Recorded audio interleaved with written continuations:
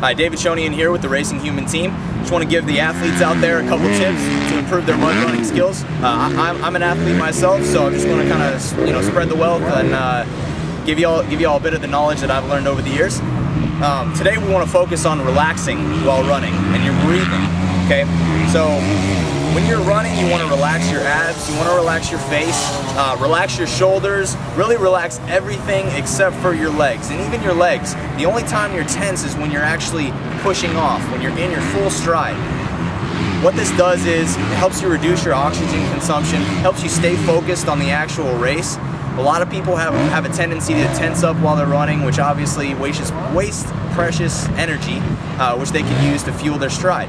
So really, this is a very important technique to add to your training. If you've seen the past videos that we've made, some of the things you can do also are the improved form. If you couple this with the relaxing and the breathing, it's going to help you a lot, guys. So for more information, please visit our website at www.racinghumans.com, and I'll see you at the next mud run.